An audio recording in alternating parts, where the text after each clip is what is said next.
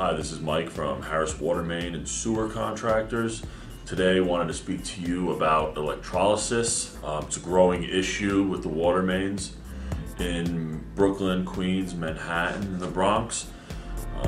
Just want to basically go over what it is and possibly where it's coming from and what we can do to help you. Electrolysis is electric currents that run underground. They eat away at water mains, especially copper water mains. These currents cause the pipe to be green. They eat away and will make holes. It's called pitting. And essentially it just literally eats your water main away.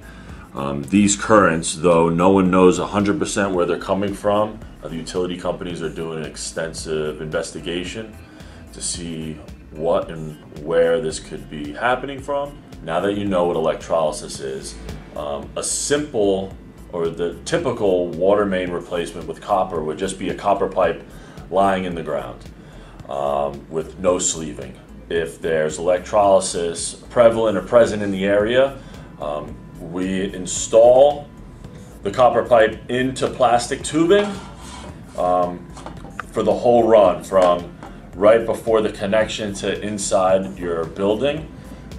Note that this sleeve will not 100% protect you from electrolysis.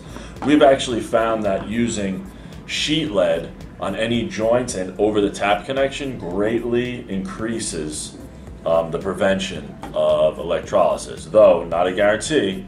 It does help. Thank you for watching the video. If you have any questions or any issues with electrolysis, please contact Harris Water Main and Sewer Contractors.